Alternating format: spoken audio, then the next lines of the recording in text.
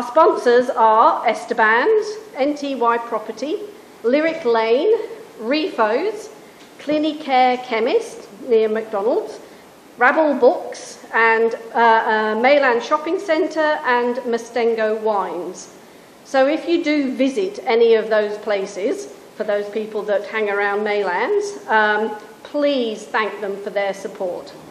The funding we receive from them, from our members and our sponsors, are what allow us to keep running. So again, thank you to all of those people.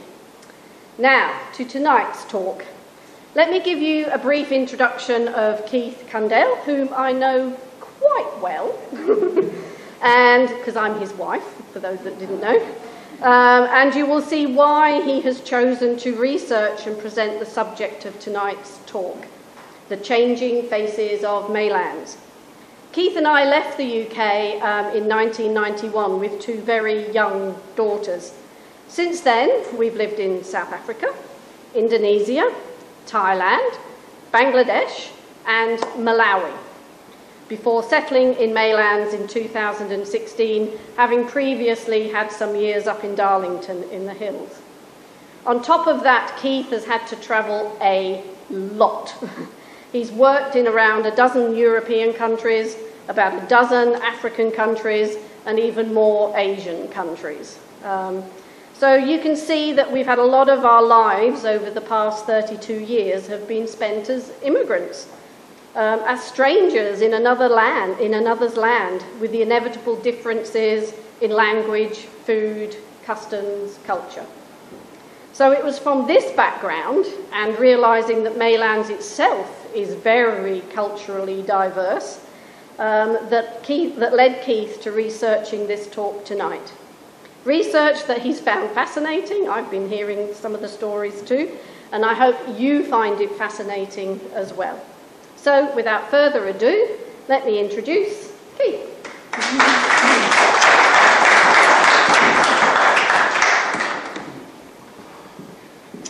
Thank you, Sue. Just before I start, I'd just like to acknowledge that we've got some interesting visitors who've come to join us today. I'm delighted to have met Father Ihor Halovko from the Ukrainian Catholic Church. We'll be talking about him a little later. And I'm pleased and indeed honoured that the Mayor of Bayswater, Councillor Philomena Pifaretti's come, and our Southwold Councillor, Councillor Catherine Earhart. I'm also delighted that at least the daughter of at least one of the people that we're talking about tonight is here tonight. I'll talk a little bit more about Silvana later. If anyone else is here as a relative and hasn't introduced themselves, because I was busy next door doing some last-minute adjustments, my apologies. Put your hand up a bit later, and I believe there are some people here who've got some interesting stories. It is indeed true that although I don't speak many, if any, of the many different languages in the diverse countries we've lived in, I have become used to working amongst different cultures.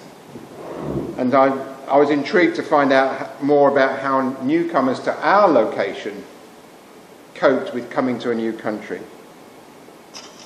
And so tonight's talk is about the changing faces of Maylands. It's just a brief look at how the population of Maylands has grown, how it's changed, and what the current composition is. Maylands, for those of you who don't know, and those of you who do know, has many different facets to living in Maylands. Do we talk about the tranquility of the Swan River down on the peninsula? Do we have the reminders of our history? Tranby House, Peninsula Farm. And there's the built heritage, the heritage we have around us, and the old buildings around 8th Avenue, Watley, and so on. And indeed this building, a heritage building. It's from the greenery of the foreshore to the gritty urban business centre that gives us the variety in our suburb. And of course, Maylands has many different faces. And these are the faces of some of the people we'll be talking about tonight. And there'll be a competition at the end to see how many of them you remember. But before I move on, I want to just expand on the acknowledgement of country that Sue just gave us. Although there's no written records and the physical evidence is hard to understand and discover and to interpret, the Whadjuk people have used the Swan River, Derval Yerrigan, for many years. We know that they lived and camped and hunted and passed through, but I don't know enough yet to be able to tell their stories in a way that's truthful, complete and respectful. This is an area of learning that I'm keen to pursue in years to come, but I do acknowledge that there's a huge gap in what we're talking about. We all know the story of the Tranby, the first European settlers coming here in the 1829, 1830. But I wonder how many of you have heard of this gentleman, the story of Mudassa, a cameleer turned market gardener. This is one of the stories that John told me many years ago, and I was always interested in it. Mudassa Baradin was born in what's now Pakistan, in Karachi, in 1868. This was a place of violence, rebellion and poverty. But in a distant part of the world, here in Australia, there was a demand for some particular skills. As the goldfields opened up, as the interior of the country opened up, they found that horses and bullocks weren't really suitable for the harsh and dry conditions. And so they decided to import camels. But of course, we didn't have many camel drivers. And so Muhammad and his brother, Mudassa and his brother Muhammad, came over in the early 1900s to work as camel drivers. They came to outback Australia and joined the group of camel train drivers that were colloquially and rather inaccurately known as the Afghans, hence the Ghan train and so on, but they weren't in fact from Afghanistan. A series of adventures and misadventures followed, including a short period in jail when they stole a horse, but they became organised and settled down. Records from this place and time are scant. At that time, Europeans were well documented. People knew births, marriages, deaths and so on. The indigenous people weren't considered important enough to count or record. And foreigners like the Afghans or this guy from Pakistan, as it is now, often fell between the cracks. Language problems, cultural problems. It's hard to find some of the records. But John did a lot of digging and he found some of the evidence to tell the story. That when Muhammad died, his brother took on the cultural obligation to marry his wife, the widow. And this was a special lady who took on the religion of her future husband, raised the families of two brothers, ran a horticultural business in the absence of her husband, and kept everything together during difficult times. The point of this story is this family moved to Maylands in 1915, and Mudassa took over an established market garden. Anybody know where that was? Kirkham Hill Terrace at the bottom, where Baringa Park. So one of the market gardens at the bottom of Kirkham Hill Terrace. So two poor refugees from what's now Pakistan came to live in the desolate outback of Western Australia, worked hard at their jobs, and eventually settled down in Maylands. So one of the first of our far distant immigrants. Some years later, the development of industry, initially alongside the railway line and in the streets nearby, led to a great influx of people. No apologies for using these pictures. I've used them before on my railway talk, but I love the pictures of these great trains steaming through where the factories are built along Watley Crescent. And I particularly like this one, the fact that the trains used to drive across Watley Crescent. I think it's fascinating. They were shunted into the Ferguson works. And where people came, they needed houses, as we all know.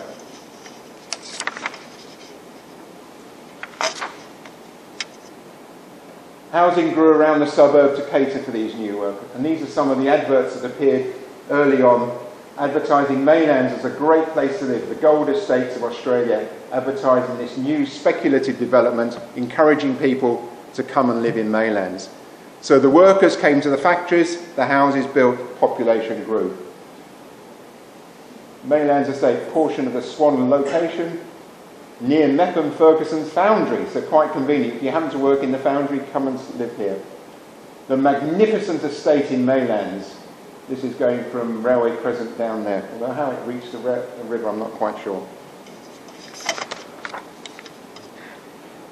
So, house building boom followed. Working class area became more and more occupied. And where are we now? Well, it's interesting when you start looking at the numbers. Of course, we are part of the City of Bayswater, obviously, but we're also part of the parliamentary electorate of Maylands, which is rather much larger. So when I was researching population numbers, I had to make sure I was doing the right numbers. Immigration has changed over time. Before 1941, the country from which most new arrivals came from was the UK, followed somewhat behind by Italy, and then there are a number of other countries with quite small numbers. Interestingly enough, England or UK is often referred to in some of the statistics as England, but I'm taking this to be the UK, including Scotland and everywhere else. In the war years and up to 1950, suddenly there was more of an influx from the countries clearly affected by the war: Germany, Poland, Italy. 1951 to 60, Italy was the largest single group of people coming into the suburb. But then Holland appears, and Germany and Greece then. And there are lots of other countries, but at very small numbers. You need to remember that up until 1973, there were restrictions on the immigration of people from outside the Caucasian states.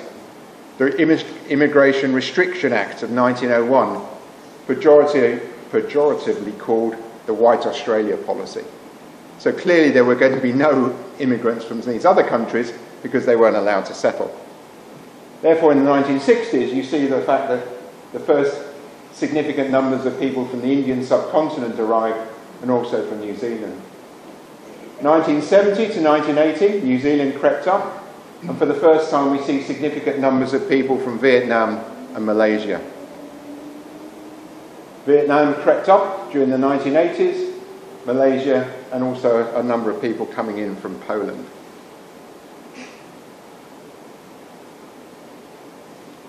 And then by the 1990s, China and Hong Kong and Macau, the SARs, were also appearing in the top 5. So the same one all the way through, apart from the period in the 1950s. The UK was the most populous one, and then the European countries, with maybe some of the Asian ones. And by the most recent numbers, taking us up to 2005, we find that China was the second most populous group, followed by India. These numbers analyse where people came from, but it must be remembered that these other numbers are only a small percentage of the total population. The data from the 2021 shows that of the people that we recorded that gave their country of birth, 7,400 came from Australia, representing 56% of the population of Maylands gave their country of birth as Australia. UK at 5.8, India 4%, New Zealand 2.1, Malaysia and Vietnam. So that's okay. So the majority of people were born in Australia. Interestingly, I don't know if you can read these numbers, Australia-wide it was nearly 67%, but 56%. So a somewhat lower percentage of people in Maylands were actually born in Australia. Whereas if you look at Malaysia, 1.4 against 0.7, small percentages, but double the percentage of people born in Malaysia lived in Maylands compared with the rest of WA and Australia. So I think that begins to build a pattern of this multicultural diversity. And if you look at the country of birth of the parents, 48% or 49% of the people in Maylands had both parents born overseas, whereas in Australia it's only 37% overall. So many more had parents born overseas. Both parents born in Australia, 30% in Malaysia, in Maylands had both parents born in Australia, but overall across Australia nearly 46%. So again, emphasising that the melting pot that is Maylands today, based on these patterns of immigration.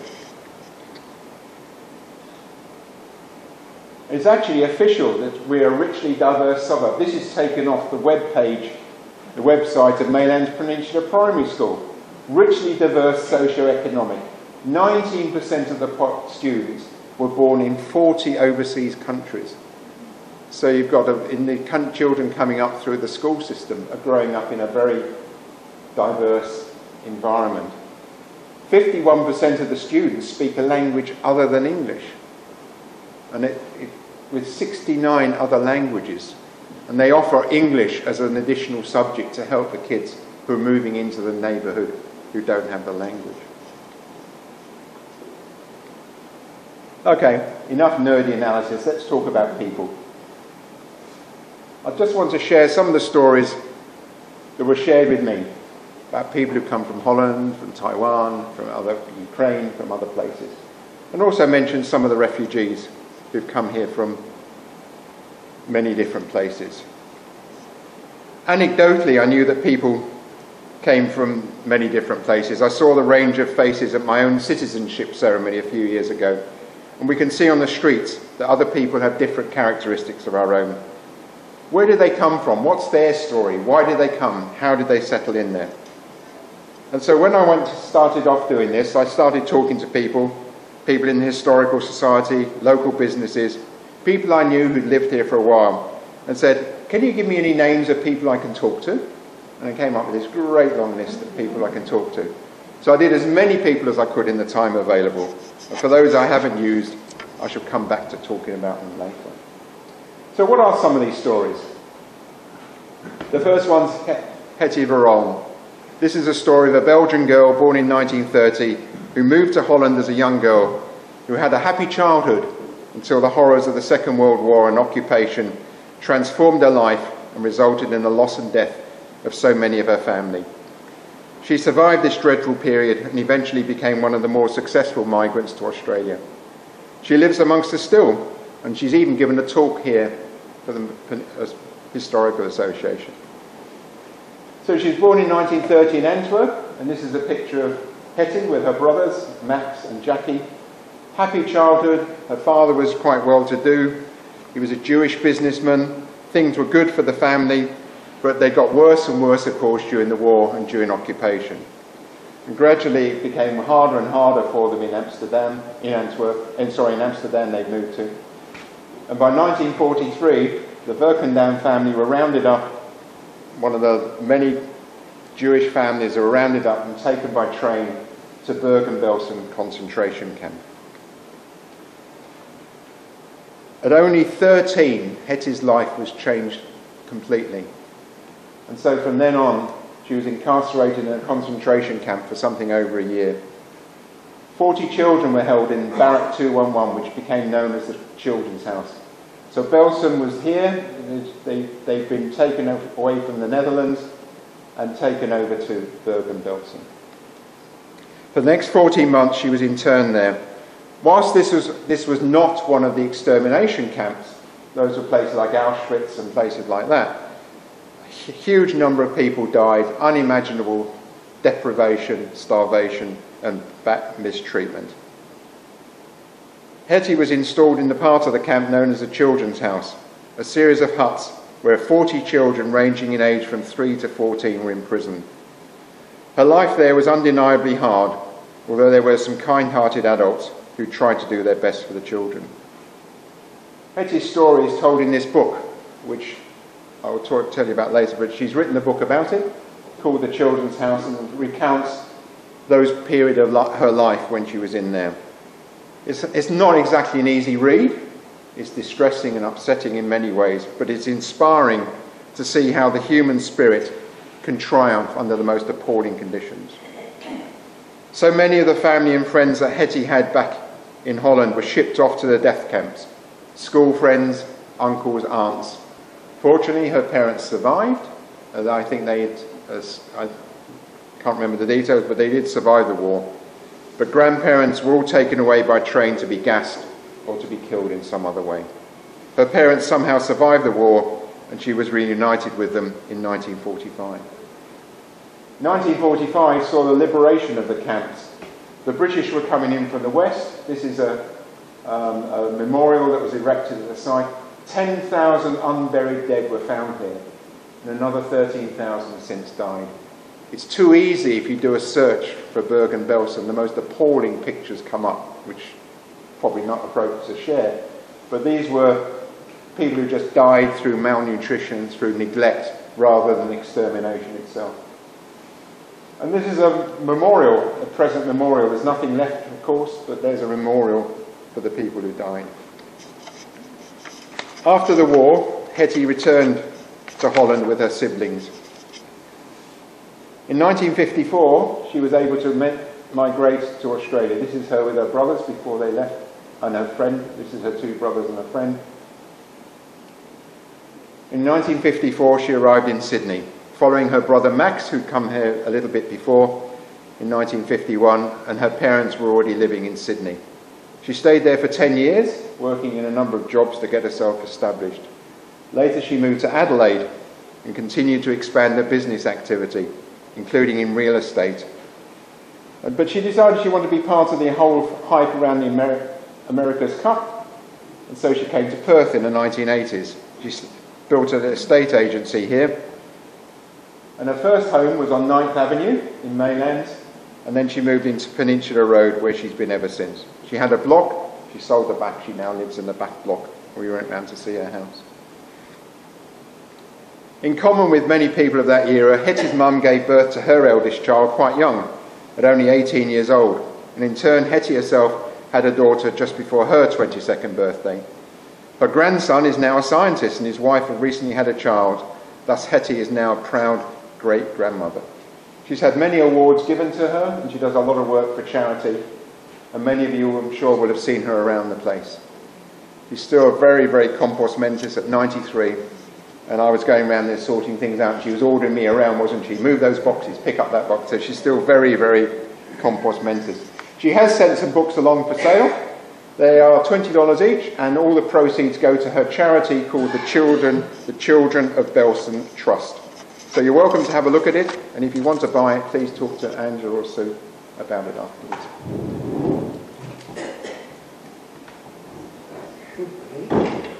Oh, no, there should be another battery.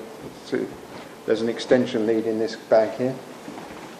Sorry, it said it had 3 hours, but sorry. Extension lead. Yeah. Into the computer. That's it, we go.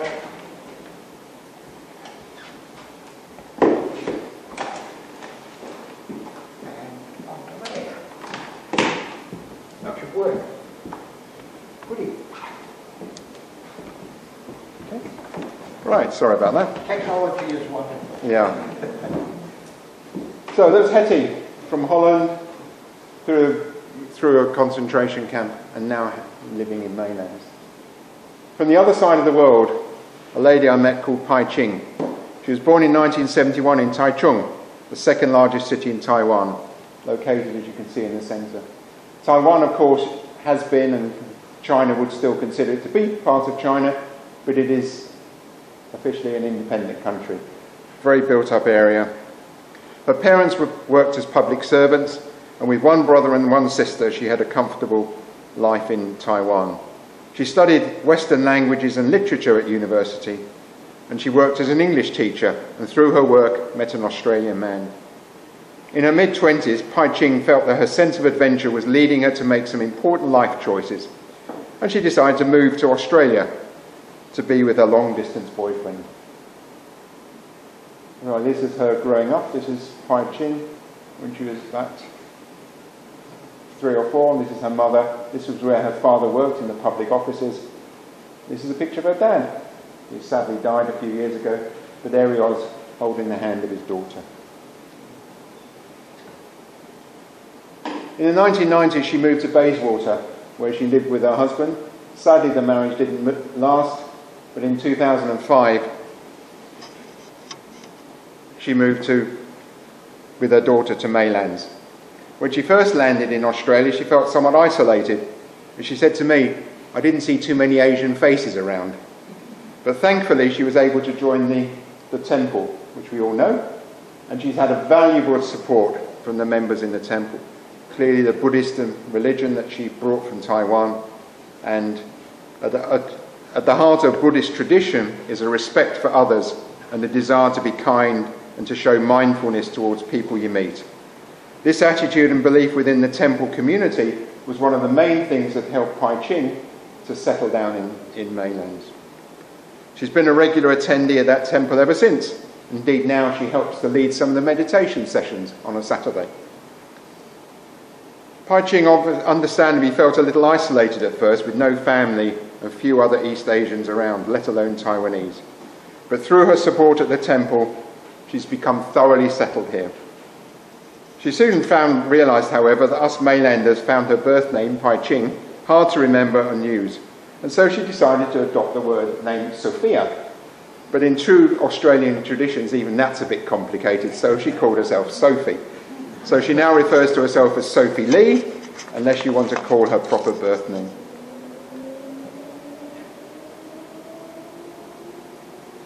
This is a Taiwanese bride when she was, although over here, but she was in her Taiwanese.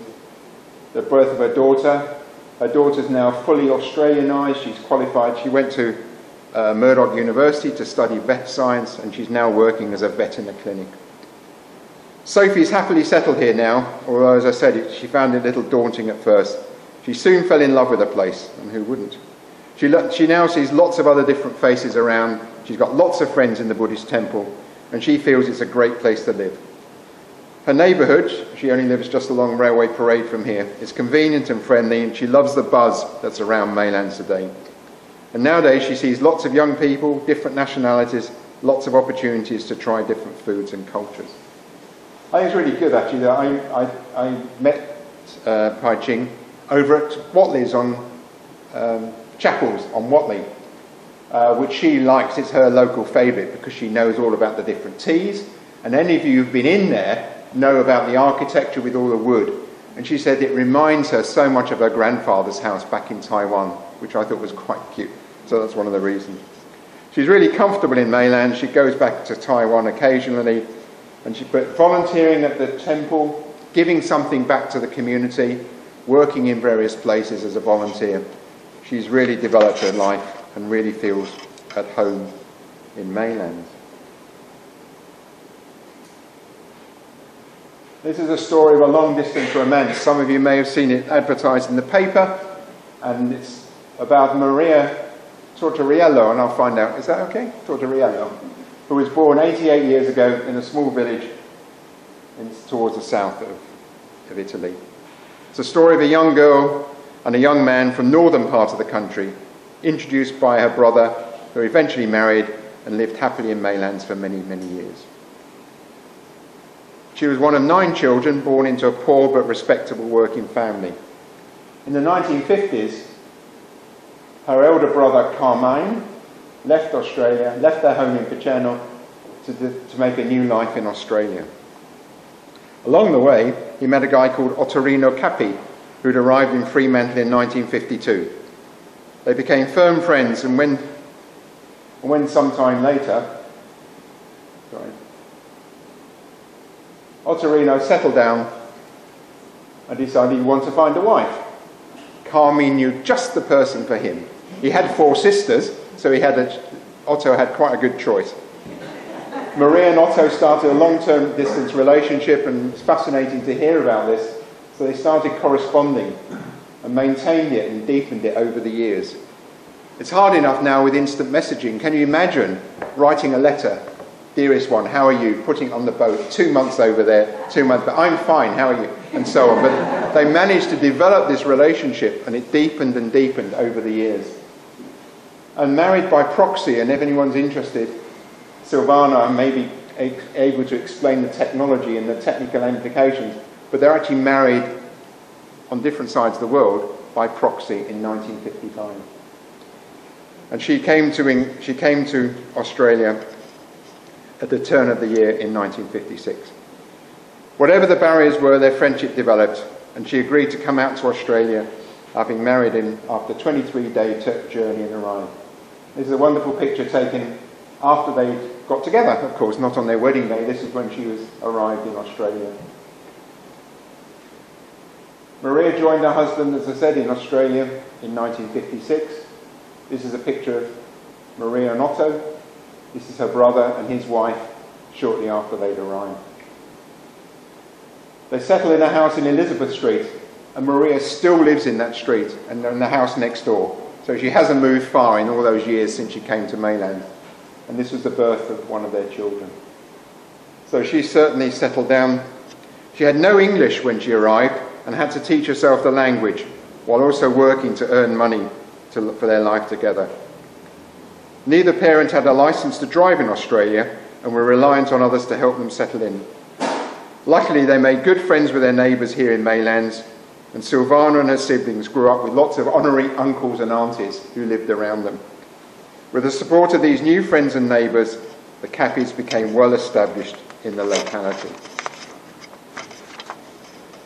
Maria in particular was very keen for her children to have the sort of education that she'd not been able to acquire herself. As a girl from a small village in Italy, she hadn't had that opportunity.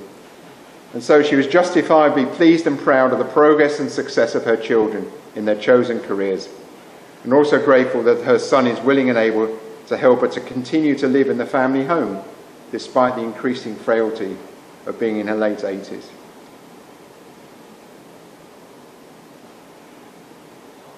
They had 5 children, 4 of whom are still living, and after 40 years of marriage they renewed their vows, and there's a lovely photograph taken on their 40th wedding anniversary. Sadly, Otto passed away in 2006, but they had a long and happy marriage. I've said this, that she was happy to stay. Interesting enough, I mean, imagine the size of that decision to move across the world to marry somebody or to go to somebody you haven't actually really met. A really adventurous and brave decision for a young girl in her 20s.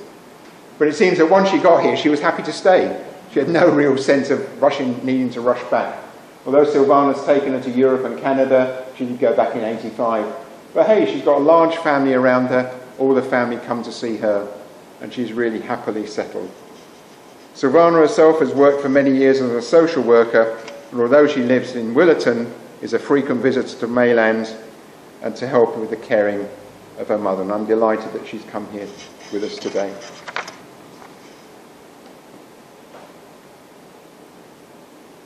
What about Angela Dyer? If anyone who knows who Angela Dyer is. One of the 10-pound poms. Now, I thought that the expression 10-pound pom was an insult dreamed up by the Aussie cricket fans to diss the old enemy. But apparently I had to meet this lady who proudly claimed, she didn't admit it, she claimed and proudly said that to be one of the 10-pound poms. And I'd like to share the story of how she came with nothing, has made her life for herself here.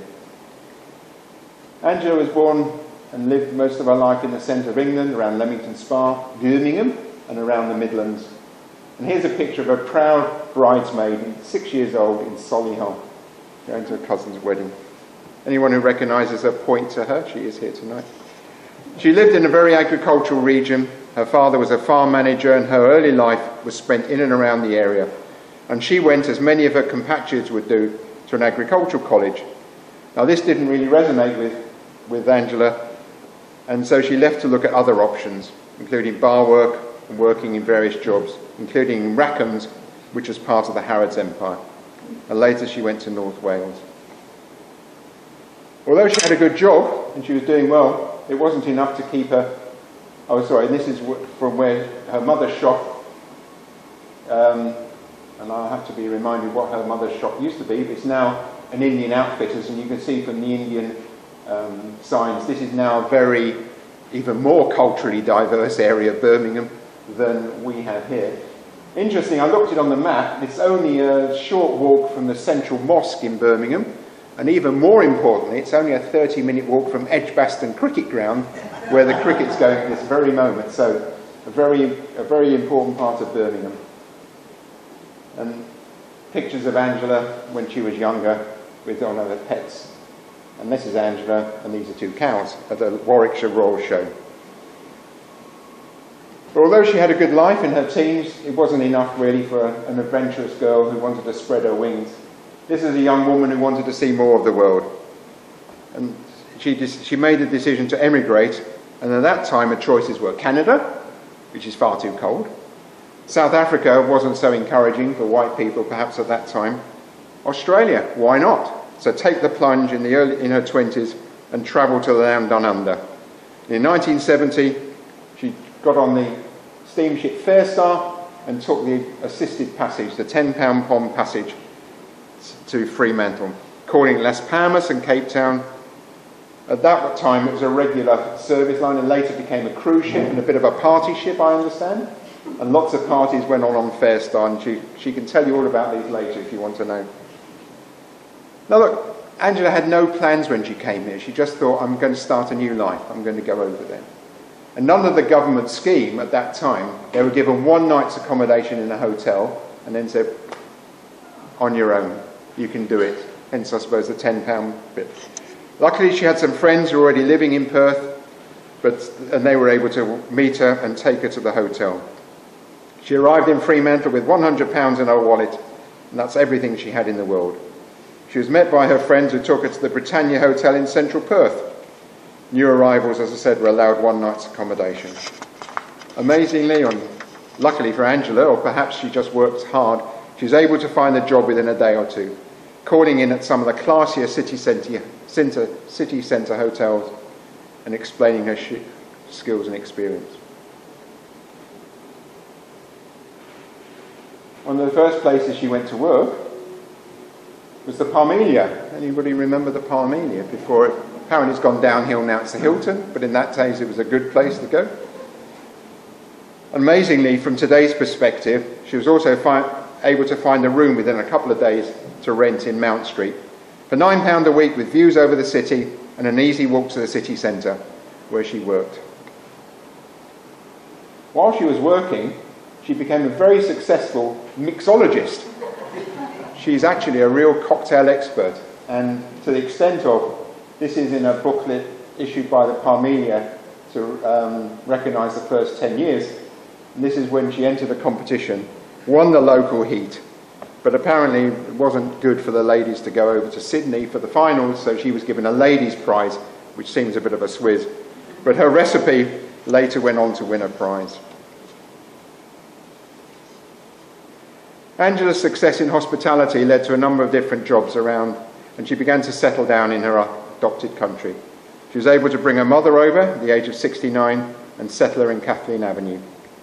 Her mother lived on in Maylands until she was 93 years old.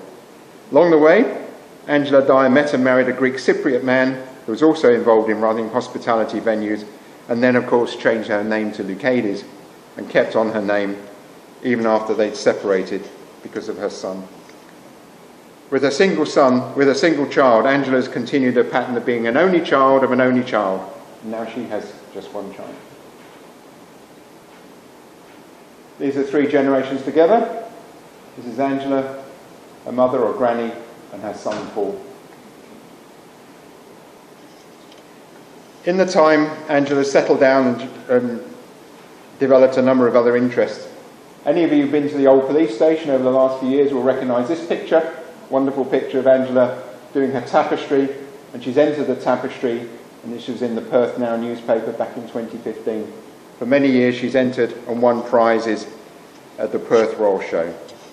And now she does a lot of volunteering. She's worked for 14 years at the Art Gallery, she's on the Resident and Ratepayers Association, she's worked in the school canteen, and most importantly, we're continually grateful that she keeps in contact with our sponsors and helps to deliver our flyers and newsletters every month. She goes around as part of her job. She pounds the streets delivering things, and she helps us. So an ambitious young girl from the English Midlands took the plunge, travelled across the world as a £10 pom, found her feet in Perth and built a successful life in our suburb.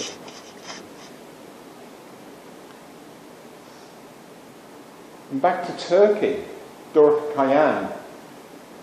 The story of a man who came to Australia from Turkey with his family, later went back to Turkey, came back to study, went to the UK to work as a business executive, and is now running one of Maylands' iconic businesses. This is Doruk's story. He was born in Ankara in Turkey in 1980, and his father, Turgut, was in charge of the customs department at the main international airport in Istanbul, and his mother was also in aviation as an aviation officer. At that time, neither parent had any plans to emigrate. His father had a very good middle-class job in the airport, and they were happy there. But a series of interesting events led Turgut to being invited to visit Australia. Apparently the story goes that he was in charge of customs, and there was a kerfuffle one day, and there was this guy at customs who was having trouble trying to bring something in, or he was getting stopped for something. If you've ever seen Border Patrol, you know the sort of things that go on. Anyway, Turgut came down and sorted this guy out, and he was so grateful that he'd sorted out his problem. He said to him, "If you ever want to come to Australia, I can help you." So he said, yeah, you know how people talk like that. Anyway, a few months later, he got an official invitation from the consul to visit Australia with a view to becoming an immigrant. And so they moved over there, and he came over here, made the decision to stay and settle in Maylands as soon as they had their visa.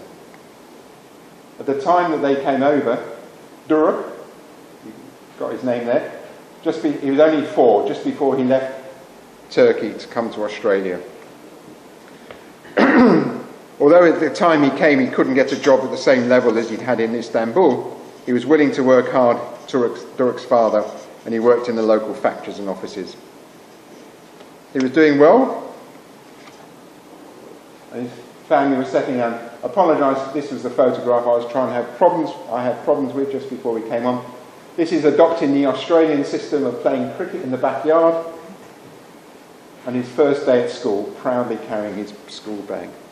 So there they were, happy in Mayland, but his father decided that they should make a move back to Turkey. So in 1990, the family moved back, and Duruk had to learn his original native language again after so many years in Australia. So having grown up in school, he then had to go back to Turkey and learn his Turkish. He stayed in Turkey until he was 18 years old, and then he came back to Perth to study business studies at Curtin. So that's his younger brother, Hazar, adjusting to life back in Turkey. So having settled down to the Aussie way of life, they had to go back to Turkey. He came back to study at Curtin, where he did business studies, and then with his degrees after graduation, he found a job in Leicester in the English Midlands and worked as an executive in the power industry. Work was going well for Duruk. He was happy there. But in the meantime, his brother had been in management for many years and was looking for a change of lifestyle.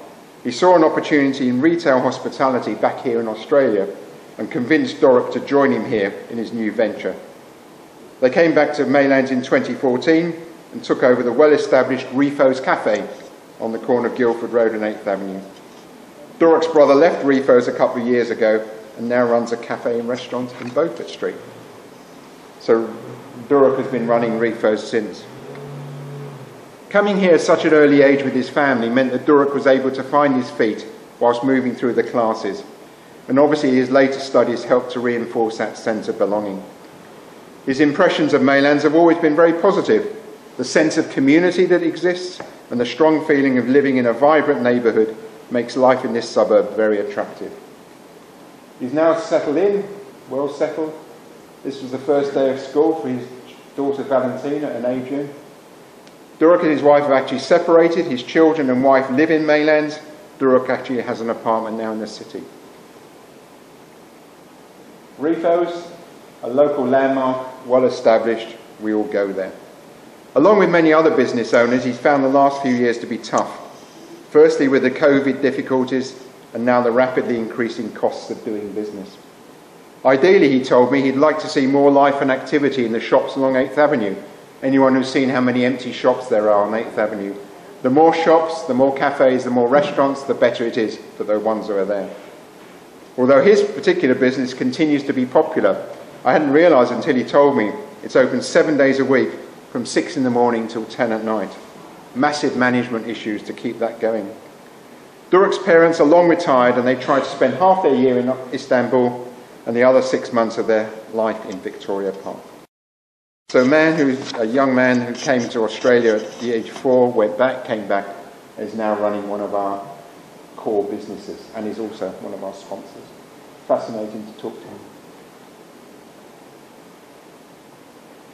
I said about some of the numbers of people who came from different countries, and I was able to spend some time with Father Ihor, the priest of the Ukrainian Catholic Church of St. John the Baptist, which you all know is up on the hill, Ferguson and Sherwood, that tall church that's right at the top there. I went back to talk to him recently to find out about why Ukrainians came here and why the church building itself is so large. Father Ihor explained that he's a parish priest, just that the parish happens to be the whole of Western Australia. So it's a fair amount of travelling. So with a few churches there, this is the main church for the Catholic Ukrainians, in WA. The first wave of newcomers from that country arrived in the aftermath of World War II, although there were people of Ukrainian descent living here long ago. Father Ihor told me that there are names with Ukrainian heritage that can be found on various Anzac memorials who served in the Anzacs to show that they were living here at the turn of the century. A further wave of Ukrainian Catholic immigrants arrived from Bosnia after President Tito opened the borders of the then Yugoslavia and during the civil war that erupted in the 1990s. Then there came a period where there weren't so many Ukrainians settling here, but recent events of the country have driven more people to flee the terrible events of the Russian invasion and war and to find safety and a new life in Australia. And I was astonished and delighted when Father Ihor told me that in fact he has with him a young lady who's actually just arrived as a refugee from Kiev. She's come over to flee the war and the dangers, and she's now settling, she's living with him in the presbytery in Maylands. There are a number of other Ukrainian families living near the church in the streets around near the Gibney Reserve, although they weren't available for me to talk to at the time of doing this research, but that might be interesting in the future. I was able to take part in, or sit at the back of part of the service, and I was also able to witness a special memorial service by the memorial just outside the church. Interestingly enough, I hadn't seen this flag before. This is symbolising the rich soil of the Ukraine. Great wheat growing. It's the breadbasket of Eastern Europe. Very, very rich soil, and the blood of the Ukrainian people. The church is very supportive of people who come in, and they're able to give support to the families, and they support the education of the children. And one of the important things that came out for me is how important the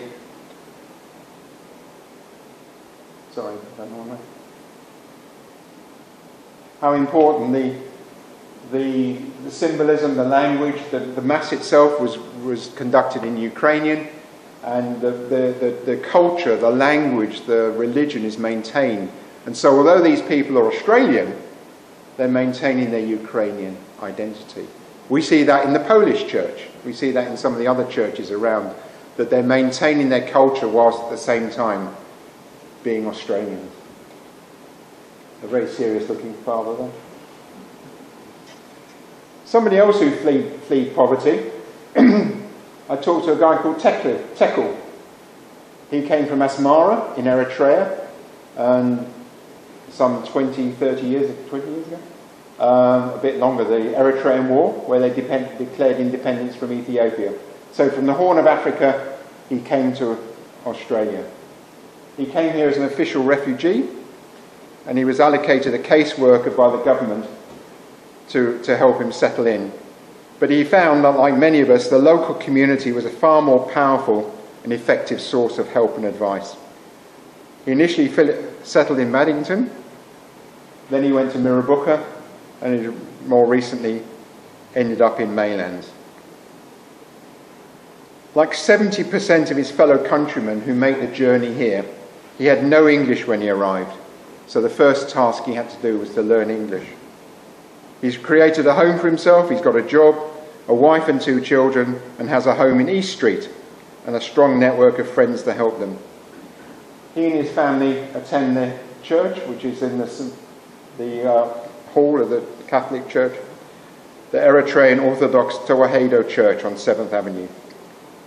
And just as the Ukrainians I've just mentioned, the church for these people is a powerful source of help and support, an important part of the Eritrean community, maintaining their religion, culture and language. Have you ever been past there on a Sunday and seen the ladies and the amazing? And I was there on a Sunday, and the singing that was coming out, very, very colourful. The impact of COVID meant that he hasn't been able to visit friends and family back in Africa for some years. But just recently, with the borders reopening here, he was able to spend an extended time with his family, meeting up in Uganda in Eastern Africa. Tekel told me that the pandemic and the closure of borders has reduced the flow of refugees considerably. But just recently, with the borders reopening, he's seeing a couple of refugees coming in now from Eritrea and into Maylands. There's somebody who fled his homeland to seek a new future for himself, and now he's really happily settled in Maylands. Many, many other people have interesting stories to tell, and if we went round the room tonight, I'm sure there'd be another 50 stories to tell. Many other people were suggested to me, but I couldn't interview all of them in the time available to me.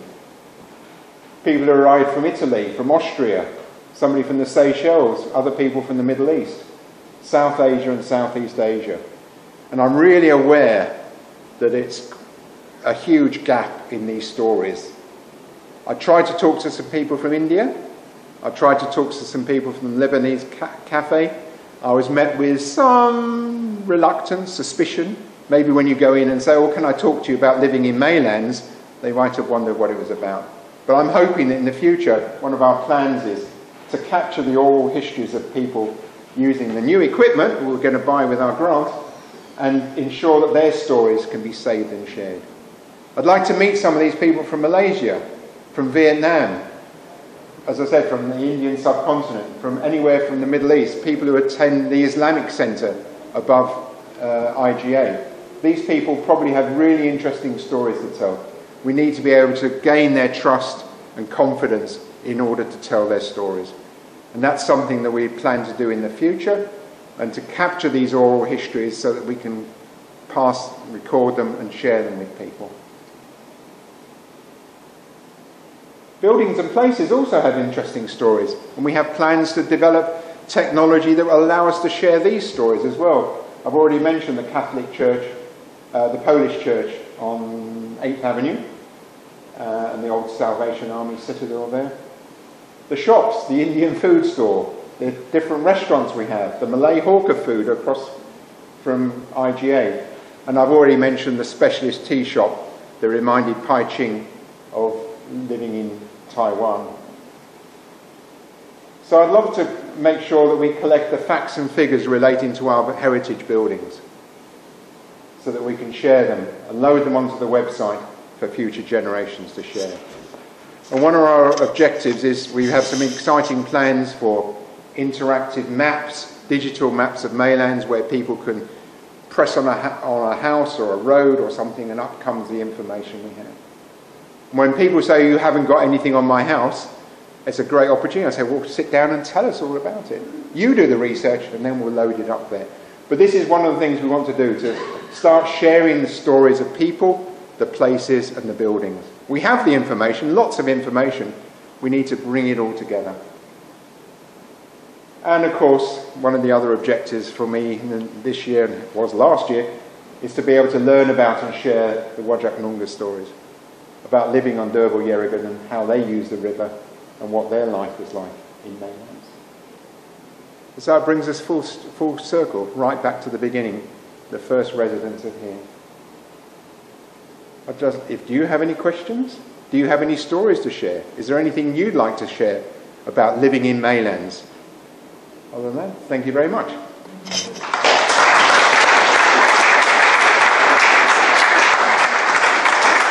Comments, questions?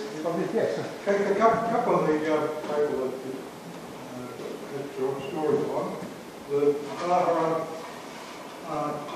in Kirkenville Terrace. Yeah. The people one name was Barrowley. Barrowley. Sorry? Barrowley? Yep. Yep.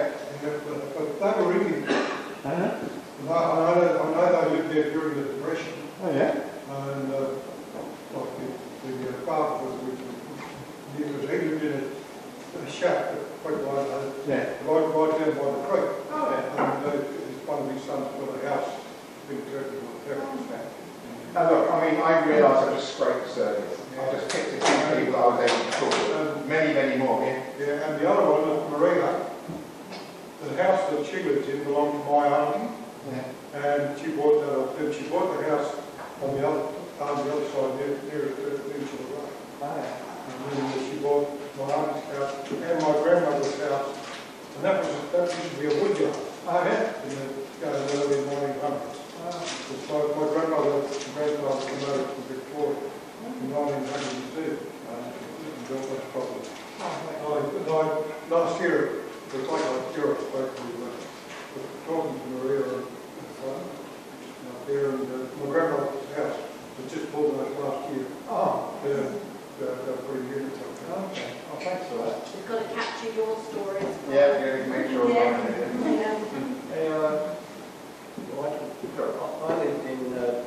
Cundale Road near the corner of East Street. My family came from India in 1950, and I more or less lived in Maylands most of my life. But our next door neighbour at the time was a gentleman called Mr. Dingle, and he had a daughter, or it might have been a sister, called Ariel, and she was a Down syndrome lady, but she was sort of fully grown, and she used to always offer with children lollies through the fence. And she was just a little sweetheart, and I couldn't understand a word she said. But Mr. Dingle, I never got to know his first name, but he was a bicycle courier in the goldfields, and he really loved bicycles. And in those days they were fixed wheel, so you know the pedals just kept going around and around. So the faster you went, you had to lift your feet off the pedal or die. But a very, very interesting old man. He built his own property, and it was all built out of second-hand corrugated iron. Oh, yeah. Just amazing. I mean, you know, stuff like that would never get from a council. No. But yeah, remarkable character of those goldfield days. Yeah. And, As I said, I'm sure most of you would have stories of people who lived here all our lives. As Sue said, we've only been here a fraction of those years, but it's fascinating the story we picked up on the time we've been around. Other than that, thank you very much for coming out on a cold night, and look forward to seeing you on a future meeting. Thank you and good night.